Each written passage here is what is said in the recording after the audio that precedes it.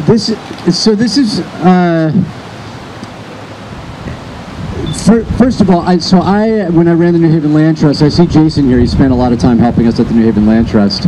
Worked a lot on creating historical information and environmental information on some permanent signs in our nature preserves.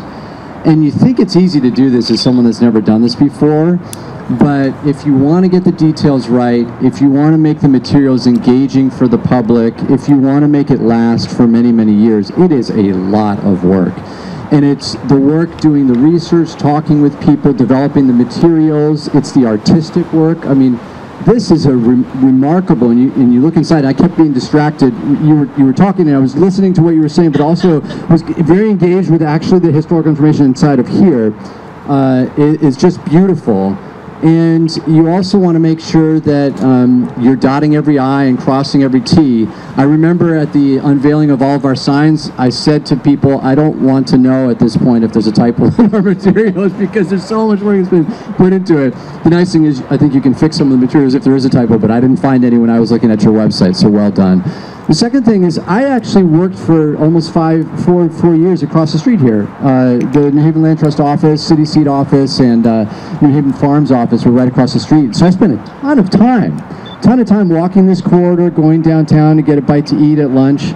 And had I only known about this these historical treasures, you know about Ungers, you know about Lucibellas, you know that about Ferraros as historical assets of the city, but you don't know the details of the people that work to create these gems in our community.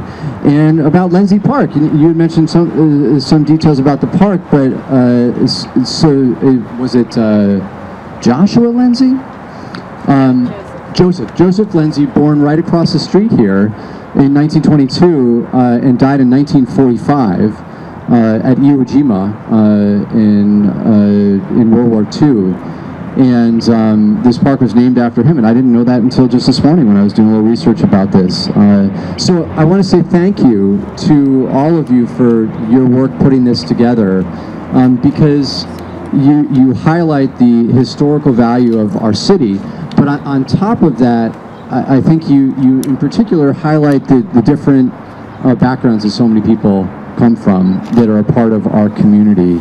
And the heritage, we talk about the Ethnic Heritage Center that brings together so many different groups that have come to New Haven for so many different reasons. And you uplift everyone, not just in this walk, but you have a downtown walk, you have a downtown north walk, you have a Worcester Square walk, you have a Dixwell South walk. You're uplifting so many stories of people that have made our community a wonderful, wonderful place to live, and will carry that spirit many years forward. So I appreciate you including me in this, and more importantly, appreciate the work that you're doing to share our history with so many people in our city.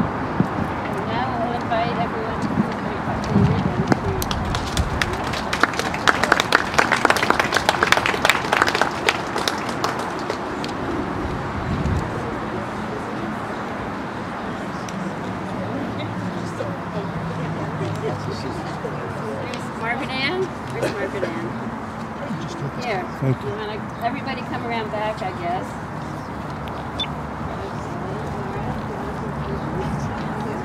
How are you? Yes.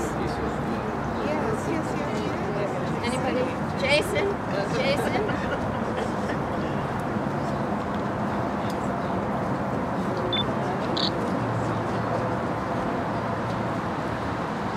Okay, so everybody hold your scissors open so everybody can have a photo opportunity. And we hereby inaugurate the Grand Avenue from State to East Street, 1830 to 1970 Walk New Haven Cultural Heritage Tour, project of the Ethnic Heritage Center. Cut.